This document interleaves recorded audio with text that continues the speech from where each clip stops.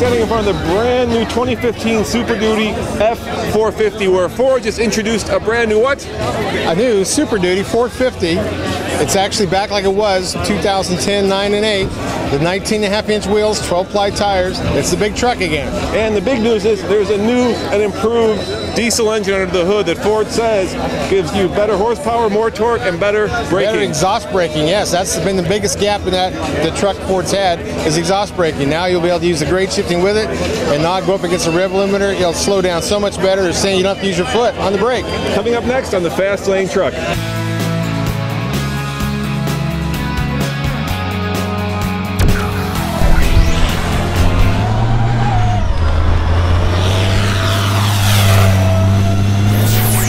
And here's the engine. Tell me about what you've done. How have you improved it? Well, what we've done is we've started with air and fuel handling systems. We've upgraded the turbocharger, essentially making it bigger than the old one. It's an evolution of our existing design.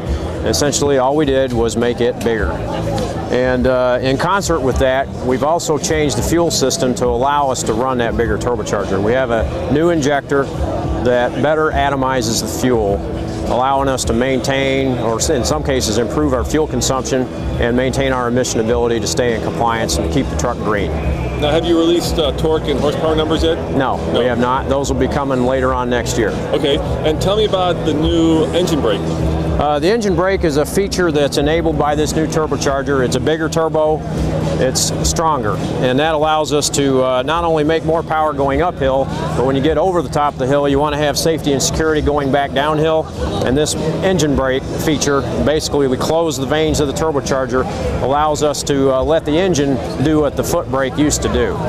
And we're adding a substantial amount of capability to basically allow most people, under most situations, to maintain 60 mile an hour going down a 6% grade. So if you're in Colorado and you're going down from the Eisenhower Tunnel down to Dillon, you can just hit that. Is there a button? There's a button. So you hit the button and just let the truck do the rest. And let the truck do, and let the engine brake do the rest.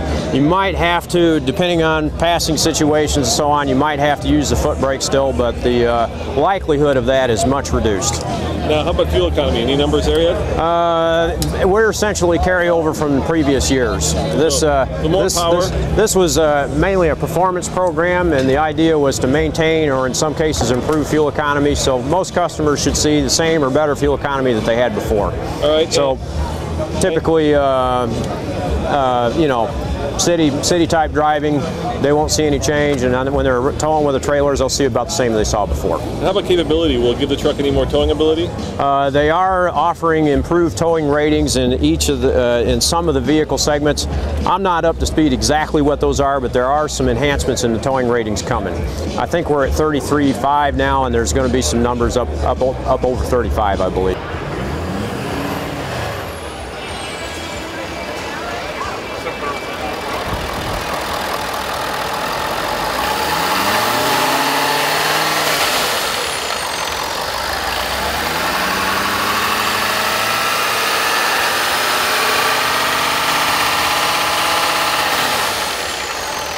You've probably spent a lot of time working on this engine, right? Oh yeah. So what are you proudest of? Right from the beginning. What am I proudest of? Well, the whole thing. The whole thing. And you know, being able to stand here and watch my vice president talk about how good this thing is and what it's done for us, that's what I'm proud of. Ken, do you have any questions I should be asking?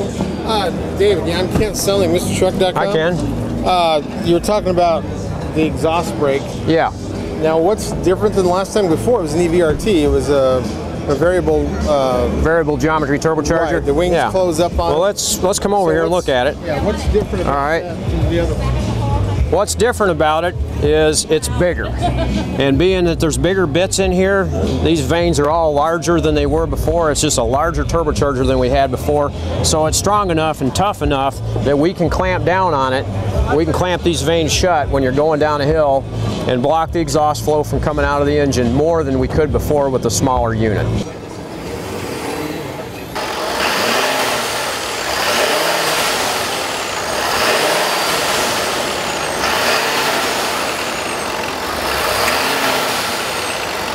Right, because that was my biggest complaint with the other engine back to 2011 is I could never tell the exhaust brake was working. It was grade shifting. Right. And there's no button to push, so you couldn't make noise. Right. So now you'll be able to hear.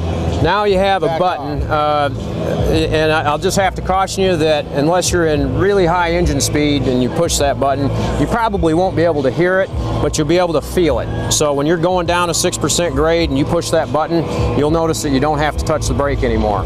At all, for the most part. Before you had to push or the certainly brake a lot hard. less. Yeah. I mean, today's truck, you gotta. Today you have to push the brake pretty hard to maintain speed. With this one, I'd be surprised if you have to touch the brake more than 2 or 3 times on a long grade.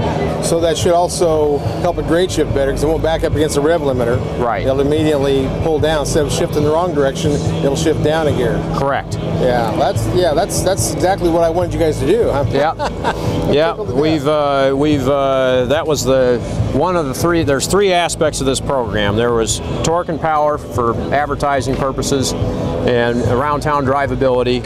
Secondly, we wanted better altitude performance. Like the video showed at Eisenhower Pass, we're a lot faster than we were before, pulling heavy loads. And then the third thing was going downhill. We wanted to enhance our engine braking capability.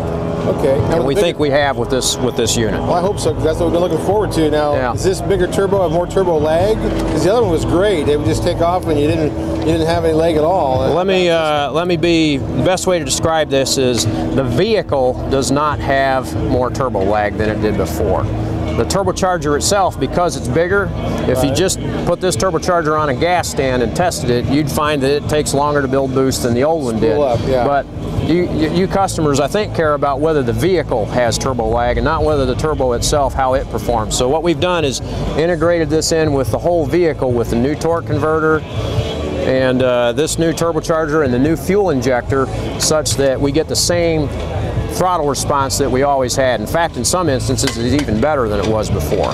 That'd be pretty amazing, and that won't be affected by axle ratio like a 430 versus a 355. If you got a 430 axle truck today, and you take this 15 truck with a 430 axle, you'll think the throttle lag is the same or better than it was before. Well, that's good. That's good, because I like the way it was. Yeah, because that's a logical question. Anybody that says, oh, you're putting a bigger turbocharger on, you would expect that it won't have the same throttle response. Right. Well, we've worked around that by integrating the whole vehicle to have the same drivability that it did before.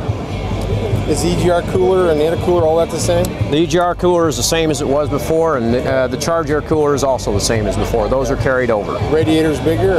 Or same radiator, and same low temperature loop radiator as well. As you're probably aware, we have 2 cooling loops on the truck, and we still have those same 2 cooling loops. Right. We really like that cooling loop, the second cooling loop, because that reduces the amount of intake charge air that's under boost pressure, so that gives you a little better throttle response. That's why we have that on. Cool. Then did you change the grade shifting any on the transmission? No, the shift schedules are pretty much the same. So as you pull a place like Davis Dam, you're still going to see shift points at full load that are about the same as they were before.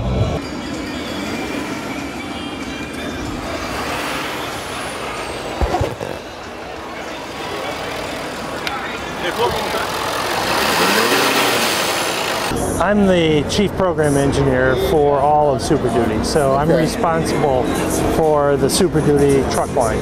Okay. Well, I went in 2008 when the 450 came out as a pickup truck. I loved it. I mean, it had 19.5 tires, you had 10 roll wheels, big wide front end, and had balancing, whatever that harmonic balancer in the back frame is, so even in the 488 gears, it ran great. I was so happy with that truck. And that's probably the first time a slide-in Lance camper was legal. And the payloads, I was just so happy. And then we changed it all in 2011 and went back more of a 1-ton, right. With the smaller tires, the 8-bolt and the 17-inch wheels. So I guess, was it just because me complaining, or why did you change it back? Or? Absolutely. We listened to you. You said you wanted it back, so here it is. No, we really are, it's a customer-driven thing that not just you, but a lot of people are looking for capability. Right. So we upgraded it to the bigger wheels and tires and back to kind of where it was in 2008, but there are a number of improvements. Top speed is faster than it was before. We've changed the ride. We've put the balancer back in, so some things are old but we've really upgraded it as a, refined it from where it was. Well, that's great, because I really liked that. I missed that. A 10-bolt tire, 19.5, 12-ply tires. So now you found a 12-ply tire that was like Z-rated or something to go 90 miles an hour? Or what did you No, we're a little bit faster than what we were before, just from a rating standpoint. We went out and tested it, got it up to pretty much max capability of where the tire is rated at. So it'll be faster than, I think we were 81 miles an hour max before. Right. So we'll be a little north of that. Well, that's good. They rode great. You know, they turned nice because you got that wide front end on it. Yep. Say the same width as what's on a cabin chassis. Yep. Same width, same axle. The 350s are getting some more axle ratios because I kind of missed some of that. Yeah, we're getting changing it a little bit. So different rear axles and different ratios, but it's really maxing out the capability. We want to make sure that the towing capability is really all the way pushed to the limit. So 350 has been upgraded to that kind of level. 450 again has taken the big step up with the 19.5-inch tires and wheels. Well, great. And the brakes are bigger. You said the brakes are bigger now. We're cabin chassis size, so they're bigger than what the 350 has on it. But 350 is the bigger brakes that we brought out in 13. Those were new in 13. That's still on that product. It's the same frame you had before. Same frame. Wide frame. Yep.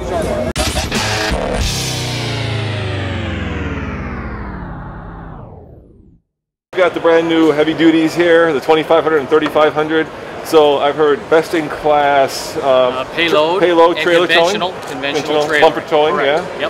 Yep. And basically a new truck, but similar chassis from the outgoing one. Yeah, the chassis we redid all new in our 2011 model year, and it's basically set the standard at that time for performance, structural capability, and